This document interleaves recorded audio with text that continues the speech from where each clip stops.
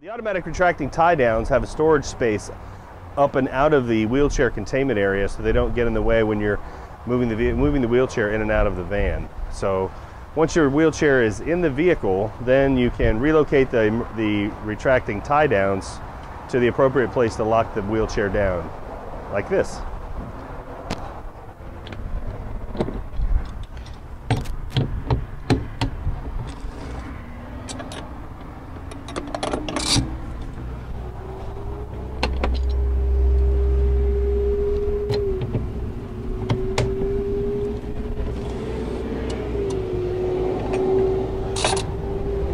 Now your wheelchair is secured in the rear with two retractable tie downs, so you can move to the front to secure the two in the front.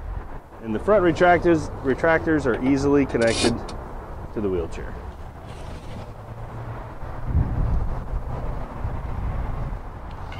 You can buckle the seat belt, and then you can hook up the integrated shoulder harness.